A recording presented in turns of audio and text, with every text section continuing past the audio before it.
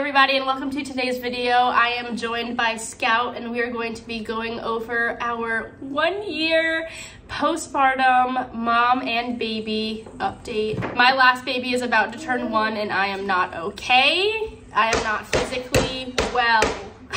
Yes, you! We have a lot to talk about, a lot of updating to do, so let's jump right into it. First, before we start chatting about how I've been feeling postpartum and how Scout is doing, I want to thank today's sponsor, which of course is Ritual. As you know, I've been using Ritual's vitamins for years. I have used them while TTC. I also love their postpartum vitamin as well. This month, they've asked me to be a part of their campaign to bring more transparency to the journey many women face trying to conceive. 7 or so years ago, my first experience TTC, I had no idea what to expect. And I feel like while we've come a long way since then in being more transparent about what you'll experience during that time, I'm grateful for companies like Ritual who are paving the way for more transparency, more communication, and more understanding about the topic. I love that Ritual is creating more transparency around the marathon that is conception, just like the transparency they've created with their prenatal multivitamin. If you didn't know, Essential Prenatal is the first prenatal vitamin that is made traceable. So you know what you're putting in your body because not all ingredients are created equal. It gives me confidence that I'm taking a clean, high-quality prenatal during this time in my life. And if you like to do your own research like I do, I'll add a link to their website where you can see the forms, suppliers, and final place of their manufacturing of their key nutrients. It's Ritual's level of transparency as to one of the many reasons why I choose Ritual's prenatal and postnatal vitamins, and I love that they're bringing more transparency to this vulnerable time of life. If you are thinking of trying, or already pregnant, I cannot recommend their prenatal enough. Essential Prenatal helps build key nutrient levels needed to support a healthy pregnancy. Ritual also offers other multivitamins by life stage, and you can use my code Fitzgerald20 to get 20% off of your first order. I honestly cannot believe that I'm sitting here right now about to film this video. I remember filming my first one with Cooper and being so sad that my first baby, yes, my first baby was 1 year old. I didn't have a baby anymore. And then I very, very quickly found out that I was pregnant with your sister. Well, since that you're just sitting here preoccupied by that baby toy, I figured I would start talking about how I've been feeling postpartum. So let's talk about first our breastfeeding journey. It is slowly coming to an end. I went into this postpartum experience deciding that I was not going to put any pressure on myself to continue breastfeeding. And I had a goal set in mind of 6 months, but after that I was like, whatever happens, happens. We are still breastfeeding. I am pretty certain we're going to make it to his first birthday, which is right around the corner. Heading into months like 8, 9, and 10, we really did start to go through the milk stash that I had put away in the beginning of his life. And I also had some cans of Bobby formula sitting around that I had from Sawyer, and so I started to also give him a little bit of that as well, just to sort of use it. I also gave some away to a mom in need along with some breast milk, and then I also gave it 2 cans to my friend who actually just adopted a baby. And so I didn't go through all of the formula that I did have, but he did probably end up having maybe 2 or 3 cans, I would say, over the last couple of months. Now, as he's turning 1, he does eat a lot of table food, so I don't actually think we're going to be switching him to cow's milk. Maybe, maybe not. I think what we're going to end up doing is likely just put an emphasis on table food and then allow him to just nurse for comfort and just let him wean naturally. But to tell you the truth, this boob is not even really making breast milk anymore. He really always wants to latch on this side. And so I don't even know if he's he's drinking. I'm hearing him swallow. So he is getting something, but it's not enough to really be a significant nutritional source. So we have been giving him, we're almost out of the breast milk, and I do have a little bit of formula left over, a little bit in a can. So we really are coming up to those last few days, and I think I'm just going to switch him on over to focusing a lot more on table food. As far as how I'm feeling postpartum, I was having a really difficult time losing the weight that I had gained, but recently, since like January, now we're in the end of June, I had lost a bunch of weight, was feeling really amazing. Recently, I've sort of stepped back into sort of eating a lot more refined sugar and seed oils and whatnot, and I'm definitely feeling it. I feel like puffy and uncomfortable, and I think it's really time for me to start focusing again on exercising and feeling better. But I would say that I'm down to about, I was like 145, now I'm probably around 150. And I think it's, since I'm not going to be pregnant again and just gain weight back, I think it's really time for me to lose that extra 20 pounds that I've been kind of holding on to. So we do have a lot going on right now, but I do think I'm gonna start putting some emphasis on like lifting some weights again and starting to like go for more walks and whatnot. Speaking of walking, this one right here is full on walking, and he has been for a while now. I thought that he was gonna be walking by 9 months old.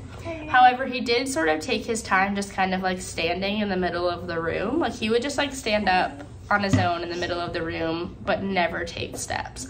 But now all he wants to do is walk around. You'll see him just like mosey around the house. It's very cute. And yeah, he's really just been the easiest baby. He has recently been waking up at like 4:30 in the morning. He now switched to 5:30 in the morning. Thank you. It's still not that great, but it's better than 4:30 in the morning. And he's been sleeping through the night, I would say probably since like 7-8 months old. He is in like the 50th percentile every time we've brought him to the doctor.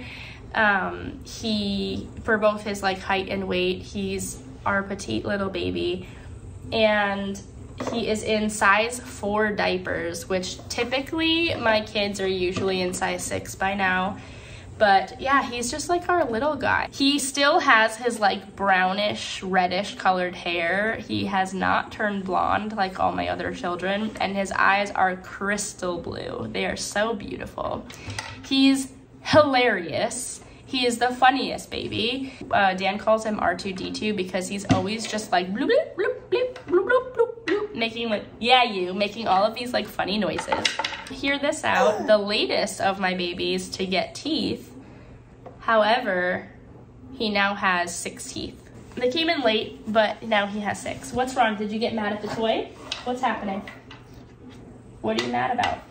He's super sweet, loves Maple the puppy, always giggling and laughing. He's walking like a champ. Let's see if he'll do it. Nope. He's playing, we're playing with this toy. Here, but do you see this hair color? Like, he still has like the red brown hair. It's so cute. For me, hormonal wise, I feel like I'm doing really well at sort of leveling out. I'm sure that's all gonna go away when he does officially wean. I almost feel, after doing this 4 times, that the hormonal shift after weaning is almost worse than the hormonal shift postpartum. Which stinks, because like you finally start to feel good, you have like a consistency, and then all of a sudden your baby stops breastfeeding, and you all of a sudden feel like you're like newly postpartum again, not feeling well. What are you doing?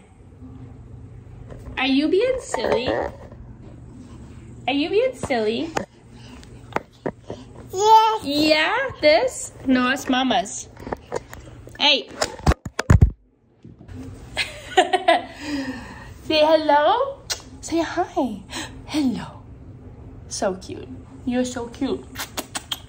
Can you say, here we go. La, la, la, la, la, la, la, la. We have party tricks. La, la, la, la, la, la, la, la, la, la.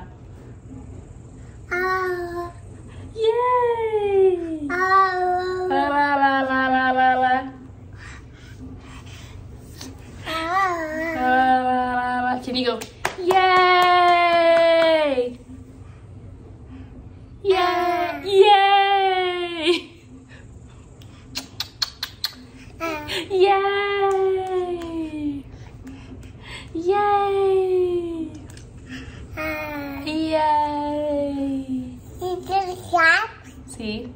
All he does is...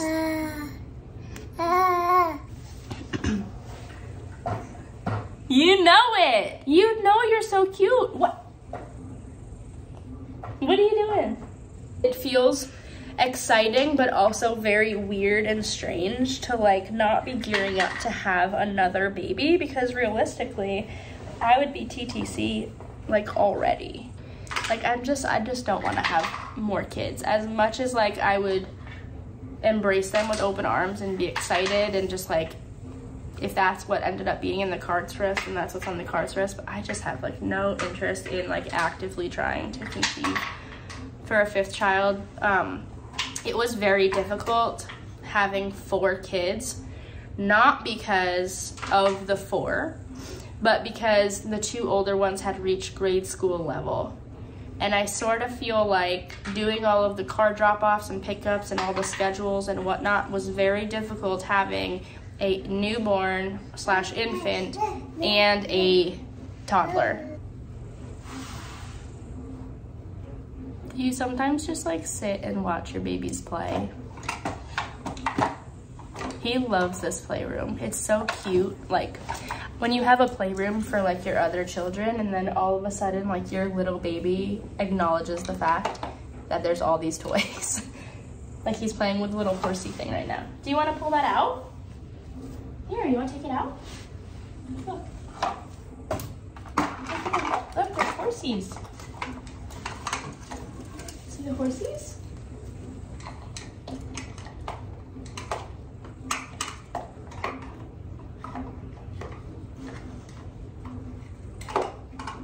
Hi, horsies. Whoa! So fun. Well, I think that's it for this video. My last postpartum and baby update ever. It feels like a good closing of a chapter. I feel like I've done my duty here on YouTube over the years. I have taught all the things that I can teach. I have recommended all of the things I can recommend. I have encouraged. And now I enter the next phase of my life where it's just not so dang hard. And I get to redate my spouse, and I get to watch my children reach new milestones that I've never experienced before as a mom. Time flies, guys. Days are long, but the years are short. So hold on to it. Well, I guess I'll see you in the next one. Bye.